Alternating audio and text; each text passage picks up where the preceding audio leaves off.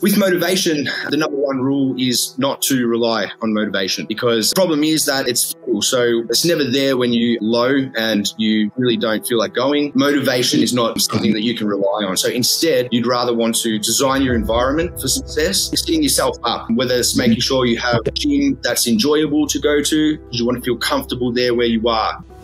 Being a dad is one of the most rewarding roles we will ever have in our lives, but also can be one of the most overwhelming, where we find ourselves facing the pressures of juggling the demands of our family, careers, and life. This show will feature industry experts in mental health, social services, and personal development, along with resilient dad role models whose stories of overcoming the challenges of parenting get a new vision for the life you and your kids deserve. I'm your host, Pat DiDomenico, and this is the Resilient Dad Show. Hey everyone, welcome back to another episode of the Resilient Dad Show. I'm your host, Pat DiDomenico, and on today's show we have Matt Hamill with us. Matt, welcome to the show. G'day, Pat. How are you, fellas? Thanks for having me. Excited to be on the show and hopefully have a bit of an impact and be able to help some people out. Definitely will, though. I'm sure you will. So a little bit about Matt. So Matt's a loving father of three beautiful children. He was the founder of 3 F45 gyms in Melbourne, Victoria. But unfortunately, due to some external circumstances that we all experienced with COVID and so forth, and the impact that it had on certain businesses, Matt had to temporarily part ways with that. But Matt, can you tell us a bit about your journey starting your first F45? And was it being in the fitness industry, was that something that you were always wanting to do? Yeah, definitely. I was stuck in an office job that I wasn't enjoying. It was paying quite well, which I was very lucky, which gave me the sort of ability to be able to get myself into the industry. But it was all because of the birth of our daughter, Stevie. I wanted to show her that you can chase your dreams. So back in 2016 is when we opened the first fitness studio, and F45 was really going up at that time. So as you probably imagine, it was a very pumping gym, and we had quite some success there, which gave us the ability to continue on and grow and include some more studios there. But yeah, very lucky, and it was probably the best of our lives, really. And I'm assuming you would have served and dealt with thousands of clients during those times. And obviously with the men, what were a common reason that people started, and what were some of the initial challenges that they had starting? Okay, so look, I found men, a lot of it was involved around self-esteem, or the way they perceive themselves, not being quite happy. So, them coming in to try something that's in a highly motivated environment or atmosphere. So motivation was definitely key, or something that was lacking them at that time. And I guess that's why 45 was successful, was because it did have that atmosphere and support. They had your coaches there. And that's another thing. A lot of guys come in not knowing what to do. So all of that definitely helps. But with men, I found that they're after a challenge more so than anything. But yeah, it's interesting to see how many people fall off the bandwagon quite quickly. And what were some of the reasons why? So from my understanding, a lot of F45, like the structure is also incorporating challenges so 6 to 8 weeks or whatever they may be. So the people that achieve the results and continued with those results and maintain those results, compared to someone that either only lasted a couple of weeks, or got the results, but as soon as that environment of not having the challenge was there, they went back to where they were from day one, or even worse. Yeah, definitely. So with that there, I find that it's an unrealistic time frame is probably the most common mistake a lot of people make. They think that in 8 weeks you can make that transformation and just be able to keep it. But it's not that. It's actually a lifestyle that needs to be built into your life, and it needs to be consistent for you to maintain those results. If you are looking for a quick fix, it's not going to work on bad habits again. And a lot of the times people come in and do the challenge and then go do their own thing. But some problems with that is that these people don't really have a plan for themselves while they're at the gym. They're not taking into consideration things like rest days, which are quite important. So getting that balance right is very important.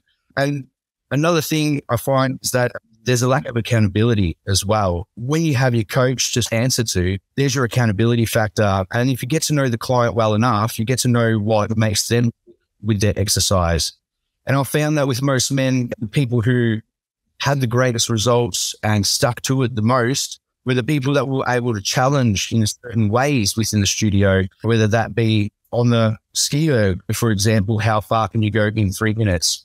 Will make a lot of people stick. So a lot of people need to be able to understand that sort of pain tolerance and things like that as well, which sometimes lacks. But yeah, consistency is another one as well. So the people who achieved and maintain great results, consistently listen to them, give it a consistency to the meal plan, that they'll be a lot of things as well. Yeah. So the people that didn't continue the journey and maintain the results, so they lost the structure because they weren't in the challenge anymore and they were doing their own thing and they didn't necessarily have the guidance or the support of the group or the coaches, and I guess didn't see or enjoy the process of those challenges by pushing themselves to continue to beat themselves or their past results.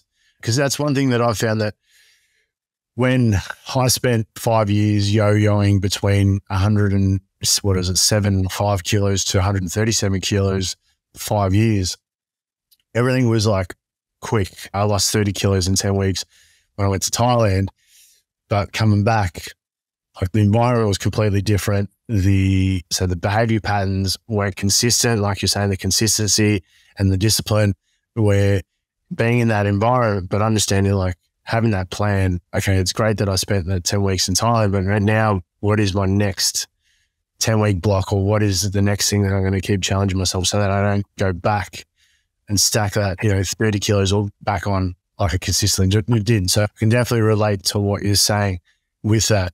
And what were some of the things that you saw with men who lacked, say, the consistency or discipline?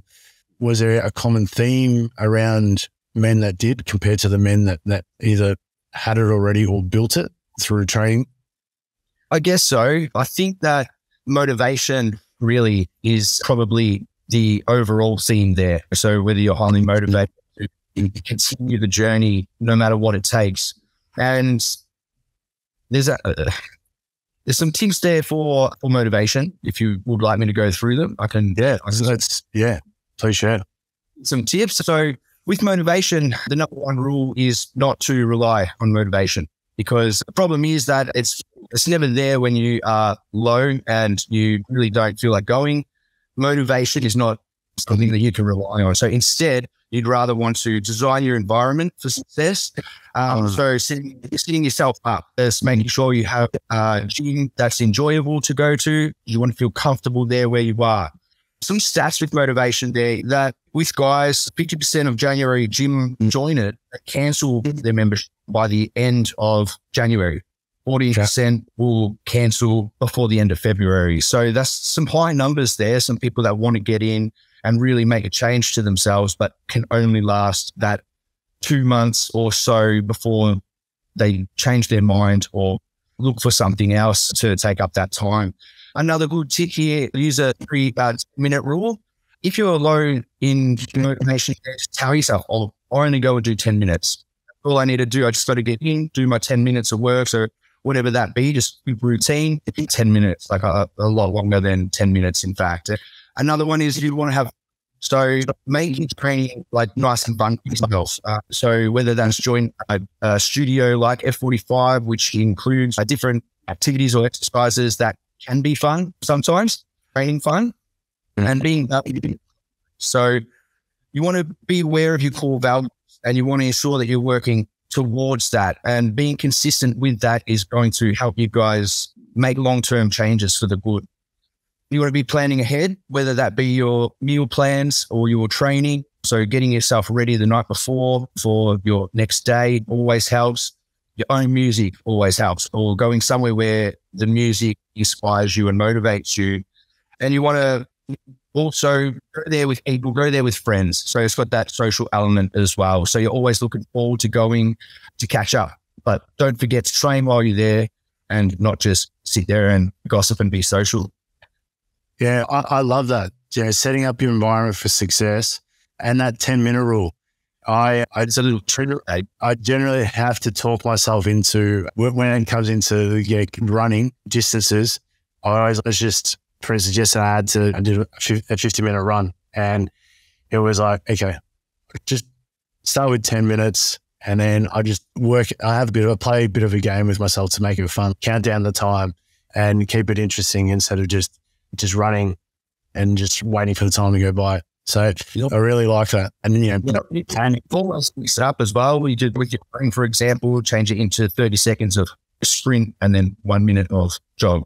So you definitely play games with yourself and motivate yourself in many ways. There are heaps of different tools there to get into it and stay committed to it. Yeah, but yeah, it's hard. It's hard as well. You have to be realistic and know that discomfort and the commitment factors, it's hard to do. It is a challenge to commit yourself to 3 to 5 sessions a week. I go potentially 30 to 45 minutes, but if you have that goal and that aspiration, then you shouldn't have a problem. It needs to become part of your life for there to be sustainable results there. And you're right. It is challenging to, especially if you haven't, if you're not someone that trains already, to think of doing 3 to 5, 7 sessions a week seems like a massive change. But I see it as, even if it's simply starting by like a walk. A couple of years ago when I wanted to get back into it, but obviously carrying the weight, getting close over 130 kilos again, I just started with a walk every morning just to get those daily habits in. And then it built up, type of training I was doing and so forth. But I see like the rewards of waking up a bit earlier to get that bit of exercise in outweighed the costs of it. And can you touch on a bit about some of and I'm sure you would have seen this a lot through people's journeys, like how the benefits of health and fitness comes into play when it comes into especially like mental health. Men that are unmotivated, who are really down when they first start, but then as soon as they get a bit of movement and exercise into their life, how that transforms for them. Because for me, that's always played a huge part. Anytime that I know that I'm not feeling 100%, I always look at, have I been exercising? Have I been sticking to my routines? Generally, I haven't, and that comes to play. So can you share a bit about that for us? Yeah, absolutely. Yeah, you're absolutely right. Some people have to start at a walk, and you're right in finding that people will experience energy or a high, if you will, with exercise. When you're exercising, you're putting your body under stress. So you're releasing chemicals to be able to deal with that. And those chemicals actually will make you feel better. So it's almost like a drug, I guess you could say. So exercising releases those dopamine, and you're feeling really good. Even after the workout, you're feeling really good. So if you structure it properly, you do get those mental health benefits. With exercising, it's known that it will reduce things like anxiety and depression, negative moods or mind frames, and it helps to improve self-esteem and your brain cognitive function as well. It's been found to be particularly evident in people vulnerable to obesity as well. Like what you said, people carrying more weight, yes, they can achieve those results very quickly, but these people as well, because they're working harder, you could say, because they are carrying more weight, will feel those benefits even more. Yeah, so with fitness levels, energy levels, increased upper body strength, you only need 3 to 5 sessions. It doesn't have to be much to see these sort of benefits, and the sessions around 45 minutes as well. So it doesn't take much to get these mental health benefits. Improved sleep, increased interest in sex, better endurance overall in life, stress relief, improvements in mood, energy levels and stamina, reducing your tiredness throughout the day. So if you're lethargic all day, you'll find that with a sort of routine of 3 sessions a week, you'll find energy levels will just keep you going and you'll be more comfortable within your day. Of course, weight reduction will contribute to your self-esteem there, where you just feel better overall. Obviously, your cholesterol and cardiovascular fitness will be affected as well in a positive way. But all this collectively just helps you in life, just overall feel better. And I can tell you that myself, even when I've been going through hard times, I always resort to exercise. Like you said yourself, when I'm down, I'll have a session. And then after the set, I'm feeling much better and able to do things differently. That's how much it really helps you. It changes your mindset instantly. Definitely, yeah, 100%. Or that lifestyle change is always going to help your mental health for sure. And when you just mentioned before, like for me, it doesn't necessarily fix the challenge that I'm currently facing, but it gives me the ability to eliminate that fogginess, and I'm able to clearly think so that I can make a decision based on being on a sound mind where I'm not all flat and frustrated and angry. So that's, for me, one of the biggest benefits is, like we said, when you're struggling, getting in a workout is like my medicine in a way, to be able to then think clearly of what is it that I need to do to resolve this challenge that I'm currently facing. So especially a 45-minute session, especially with an F45 high intensity training, like you might not want to do it at the start, but it's amazing, like the feeling that you get towards the end, like how much more energy you have. And I guess that's part of what you were saying about with the dopamine release and feeling good in that sense of accomplishment that you were able to do that workout. Yeah, absolutely. It's like a reset, isn't it? When you have that fogginess, you're in a bit of a fight or flight mode. You're unable to make the proper choices or think clearly whatsoever. It's almost like you're just resetting that. And it's funny, a lot of people I find develop this some sort of fitness sickness, I guess you could say, where they're addicted to putting themselves through that pain. They want to see how much they can push themselves, what they're actually capable of. They didn't believe in themselves, but now they do, and they want to know what they're capable of. And it's just amazing people's mindset. Like, I always reassure them, like, you can do that weight. Don't be scared to try, because, if you try and you can't, then you can't, and you can go back down in weight. But people underestimate themselves, really. And once they find out what they're capable of, it's like a switch goes off and they're a changed person mentally. And it will affect your whole life, and it will change it for a positive, because now you believe in yourself. I'm strong. And that's a massive thing for a lot of people. People that are down on themselves, don't really feel good about themselves, all of a sudden it just bang, different people, confident. A lot of people who have coupled with different anxieties and things like that. One of the rewarding things I remember from my journey in the industry was I would receive Christmas cards, but the Christmas card had writing on it, like a note, like a message to me. Thank you so much. You helped me with my anxiety, or thank you so much. I'm now actually able to have children because their health was so bad. They were unable to have children. So things like that. Yeah, it was a good time to have that. And unfortunate that things turned out the way that it did, but that's life. One thing that will remain, no matter where I end up for myself in my life, will be fitness, and I'll continue to do so until my life's over. Yeah. And that would have been amazing, receiving those cards and knowing you had that kind of impact on people. Yeah. And you were able to make a huge positive change for people through helping them with their health. Yeah. That's awesome. And so if you had to leave men three tips that they could do right now to make a change, even if they're not at a gym, what are the three things that they could do or they should focus on to start their journey?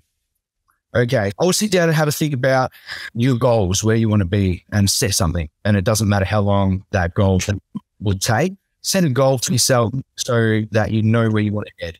With the sort of larger guys, one of the better tips I can give the larger guys is when you start your journey, you want to reduce body fat first. So speak to somebody who can help you. If they tell you anything other than reducing body fat straight up, don't listen to them, go somewhere else. You want to drop body fat first. It may take 6 weeks. It may take 8 weeks, but like you said, you can have some very fast, good results. But start there, all right? It doesn't matter about muscle mass at that point in time, because a lot of people who are down on themselves will lose this body fat, and then they'll see themselves and their whole mind will change about what they actually want, because a lot of people think gaining muscle is the ultimate goal, but it's not. So if you are a large gentleman, definitely losing body fat first, but make that sort of set that bar for yourself where you want to be and reduce it, and then reassess your goals and go from there. And you've got motivation as well. You've got to find that motivation, and motivation for change occurs when people perceive a mismatch between where they are and where they want to be. So when clients recognize that their current behaviors place them in conflict with their values in mind and their accomplishment of self-identified goals, they're more likely to experience that life change for good. So be consistent, guys. Just set it, try to stick to it. And if you do quit, try again. And if you do quit, try again until it lasts. Awesome. Great tips. And if someone wanted to reach out to you personally, mate, what's the best way for them to reach out to you? Is there a social platform that you're on that they can reach out and send you a message? I do have a social platform. I'm sure you set up, but definitely I'm happy to help as many people as possible. I'm happy to do so, and I'll spend the time to do so, as much time as I can. So if you do have any questions, definitely shout out. I'm sure you will leave my info there, Pat. Yeah. I've got to organize that for you. No worries. And so everyone, thanks for tuning in and listening to us. Matt's got a wealth of knowledge, and you can see throughout all the years of him running the F45 gyms, he's been able to impact other people's lives through health and fitness, and your journey can start today. So it's just taking that first step and making that commitment to change. Please share this episode, and just always remember, you're stronger than you think you are. Stay resilient. Thanks, Matt. Thanks for being on the show. Hey, everybody, I just want to say Pat is a very good man. He's been generous with his time and he's really helped me out. He's a genuine good dude. So thanks very much, Pat. I appreciate that, mate. Thanks. Hey, everyone. Really appreciate you listening to today's show. It means a lot to me that you are part of the journey and mission to help fathers be the best dads possible.